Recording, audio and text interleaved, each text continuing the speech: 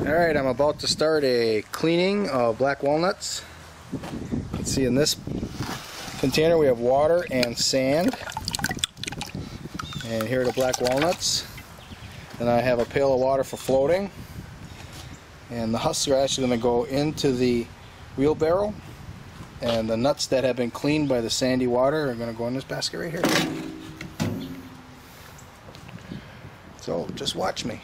This is right. I just finished with cleaning the nuts, the final amount of nuts from this tree right along my driveway here. I actually don't own it, but it hangs over my driveway. And I got another 144 nuts out of it, adding to the 410 I did earlier.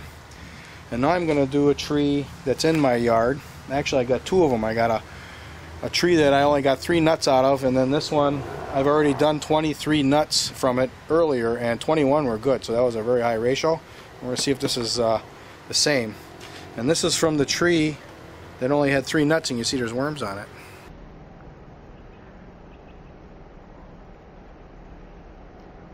I should probably take some and see if the fish will eat them.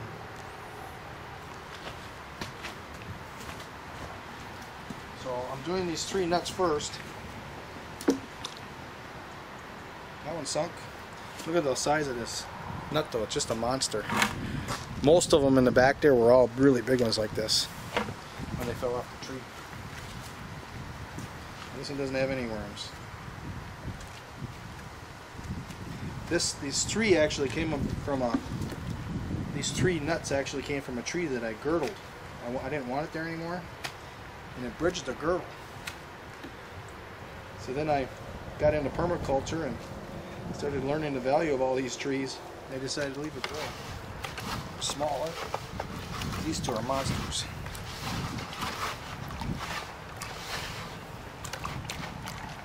Okay. Now these are from another tree.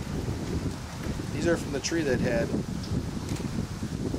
21 out of 23 that actually sunk. So only 2 floaters.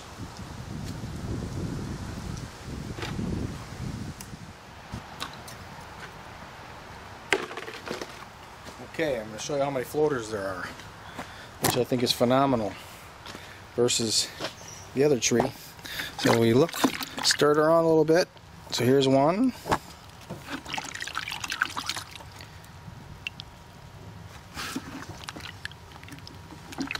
And that other one I thought was a floater was just being held up.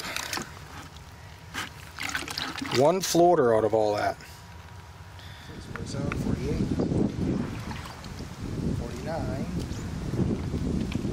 No way. 50. 1 bad one out of 51. What are the odds of that again? Here represents the 410 nuts that I did earlier. They've been drying in this chicken wire cage. And all I got to do is open her up. See how nice and dry they are. Oh yeah, easy. Yeah. Pretty nice. So all I'm going to do is pour them into this 5-gallon bucket. And that's how I kept them last year. Right on the basement floor.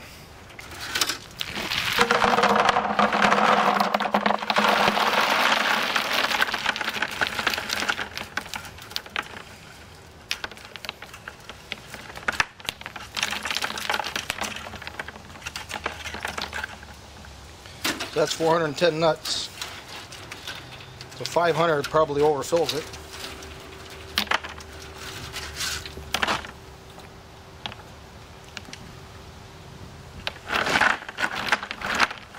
That looks pretty nice.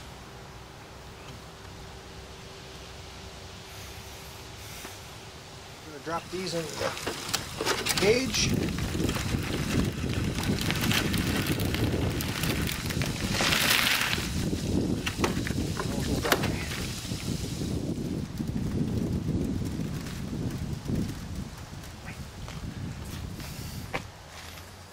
Where I'm hanging them in the shed.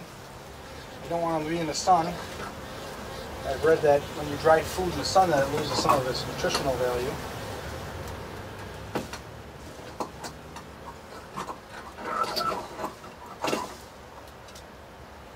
There. So it's nice and airy in here, under the sun. She'll dry real nice.